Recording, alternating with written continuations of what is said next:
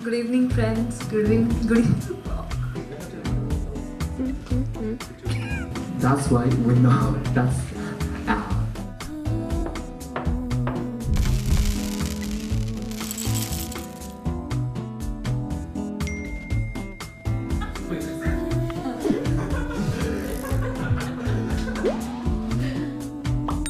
Hi friends, how are you doing?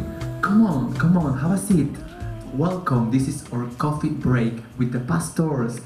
So, we have been receiving questions from you. So now is the time to set these questions free, to know the answers of all these questions. So we have our guest from India. She's Snigdha and we welcome her.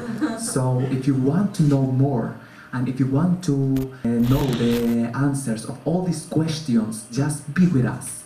Thank you.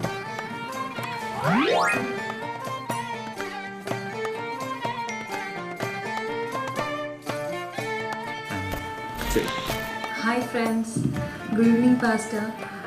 I'm very glad to meet you once again. So, my friends have so many questions about relationship. So, I have picked up some questions for you to tell the answers to everyone also.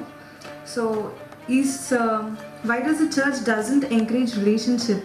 If boyfriend and girlfriend is forbidden, what forbidden in the church, what do I call the person I'm in relationship with? What do we have this rule about dating in the church? The question is that a relationship is going not matter the rules. Yes, and we are now in this time when, as a church, we need to think how to help to the youth people have a good relationship in the eyes of God. Definitely, if the relationship have a goal to be in the light, the end of this relationship must be a covenant, a wedding covenant. This is the goal of each relationship among man and woman. But if this is not the goal, but only to pass some good time, to play with the feelings of another person, in this case, definitely we're speaking about something that is incorrect, and we cannot support this relationship. But as a church, we definitely are thinking to change some rules, to change some positions with the goal to help the youth build a strong and healthy relationship. Thank you, Pastor. And my second question is, are we supposed to be actively looking for a spouse or wait for God to bring a spouse for us? Now my wife does. Спасибо.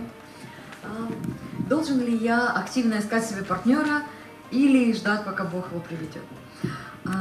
Я думаю, что прежде всего важно мне стать целостным, мне жить так, чтобы мне не было одиноко, чтобы мне не был активный поиск партнера, потому что мне так одиноко, что вот я сейчас очень нуждаюсь в партнере, потому что он восполнит все мои нужды, он заполнит всю мою пустоту. Нет. Я не должен искать партнера, пока мне не будет самому хорошо, самому с собой. Я счастлив, и я могу дарить счастье.